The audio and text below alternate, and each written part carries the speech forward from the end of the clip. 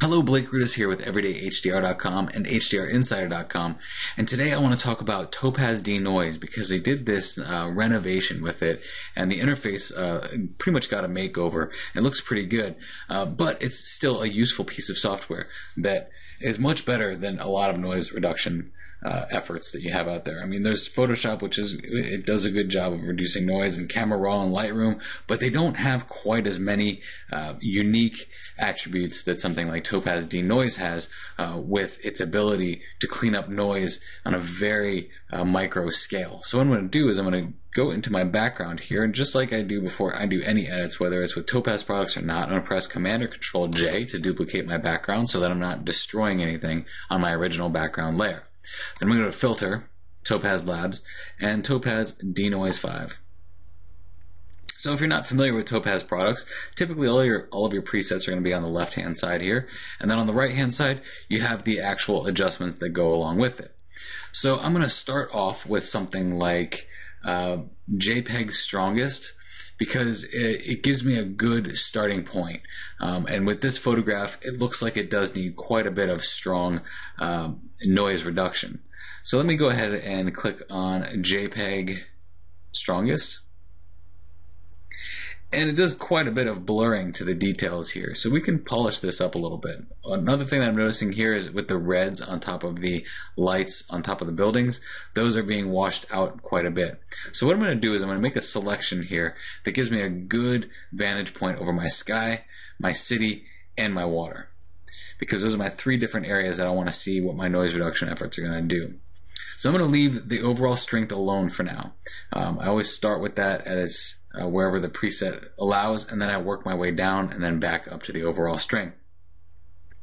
So now what I'm going to do is look at the shadow noise. If you hover over any one of these options here, it's going to tell you what that slider does. So if you're ever confused about what that's going to do, just go ahead and hover over real quick and it'll tell you. So adjust shadow noise. I'm going to go ahead and bring that down because it looks like the tops of the buildings where that shadow noise exists are being rounded on those corner edges. So I'm going to bring down the shadow noise quite a bit to bring some of that rounded area back there. The highlights, I'm also going to bring that down. These are going to be in the clouds a little bit to reduce some of that blur that's happening in those clouds. And then the reds. So when you reduce the red amount by that much, it's actually taking the red out of that area in those color noise areas. So it thought that those light areas, those little blips of light on top of the buildings, were noise when I bring it up that high. So I'm going to bring that down pretty low to bring back some of the red that was in the lights on top of the bridge and on top of the buildings here. Adjusting the blue, it looks like the blue's okay. A lot of the blue's going to exist down here. If you see where the blue noise is, it'll tell you. You can click on the preview mode and see just where all of your blue noise would be if in the original photo. So it's pretty much going to be in the water areas here. So if I bring this down a little bit, you'll notice that it's going to blur a little bit less in those blue areas. So that's about right. I'll leave it just about right there. And now I'm going to go back to RGB. My old camera did not like long exposures or high ISOs, and that's why I had so much noise in this photo.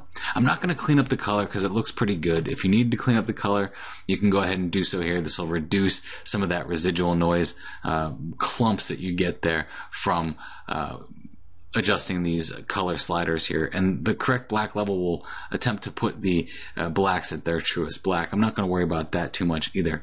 Now, in this detail recovery, it's really important that you pay attention to what happens with that detail recovery, because you can be doing more harm than good. So yeah, you might want to bring in some of the detail that might have been in the city here, but when you do that, you start to create some almost like mesh pattern, unsharp mask mesh patterns that's happening in the sky. So I'm going to bring that recovery detail down a little bit, and instead of bringing up the recovered detail, I'm going to reduce the blur that's happening with that adjustment so I can bring back some of the detail in this city.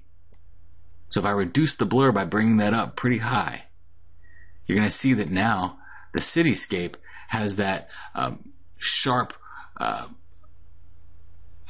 polish on the lights that are being given off there, instead of the blur that you're seeing at something like 0.14. So I'm going to bring that up quite a bit. I don't want to add any grain because that's going to bring me right back to where I started with all of this by kind of adding noise a little bit. Now, if you wanted to get that less blurred feel of noise reduction, you can go ahead and add grain to it because it's not going to add color grain. It's going to add a monochrome type of grain to make it appear like detail that has been kind of brought back after reducing that noise a little bit. So it's good. This is my original image, and this is the noise reduction efforts afterwards. So I'm going to go ahead and press OK on that.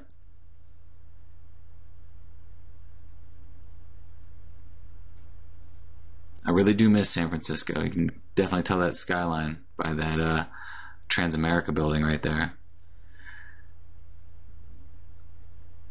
So why I do things on a separate layer, regardless of whether I'm using a Topaz product or my own edits, is because if I did something that was permanent, like that noise reduction, if I wanted to go back and edit it, I could by masking it out. So if I didn't like what was happening with the water here because it looks a little too blurred, I can click on the layer, add a mask, and then just paint in with blue, or with black, sorry, to bring back some of that detail that actually was in the water.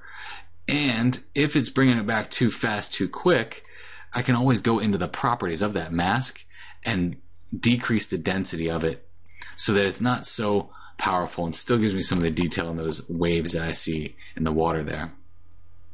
So again, my name is Blake Rudis. This is Topaz DeNoise with the new overhauled look. And you can see more tutorials like this on everydayhdr.com and full-length tutorials on hdrinsider.com.